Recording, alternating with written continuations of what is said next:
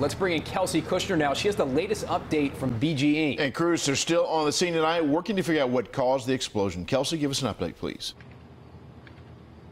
Yeah, Vic, well, tonight BGE says that all but 7 homes now have their power back on. Of course, the 3 homes that were demolished and then 4 by request of the fire department. But there's still a lot of neighbors out here. They've boarded up their windows. They've decided to take off. We know BGE says that they know where this explosion happened right here behind me, but they don't know how it happened. And that has a lot of neighbors worried. They say they're worried that this could actually happen again.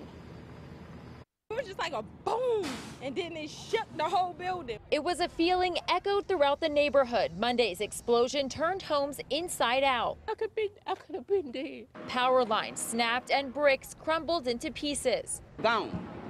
Gone, totally gone. As the sun beat down, over 200 homes were left without power. Firefighters went door to door checking gas meters. BGE trucks lined Labyrinth Street as crews shut down the gas to 38 homes and worked to figure out what went wrong. It's really too early to say how long it's going to be before we can get gas service restarted to those properties. BGE officials say the area's gas infrastructure was installed back in 1960, and their most recent inspection of the area was nearly a year ago. They say crews never identified any gas leaks, and prior to the explosion, they received no calls about a gas odor. Some neighbors are worried it could happen again. I'm definitely scared.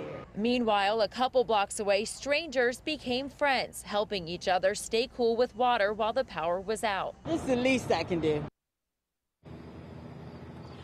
Now back live out here is another look at the scene. Now BGE tells me that they have to wait for firefighters to remove the rubble, and then they can get the clear to actually start digging up that area. But they haven't gotten the okay for them to do that yet. They say they do plan on remaining out here throughout the night, not only to make sure that it's safe for neighbors to return back home, but also to make sure that those repairs have been made. Reporting live tonight, Kelsey Kushner for WJZ.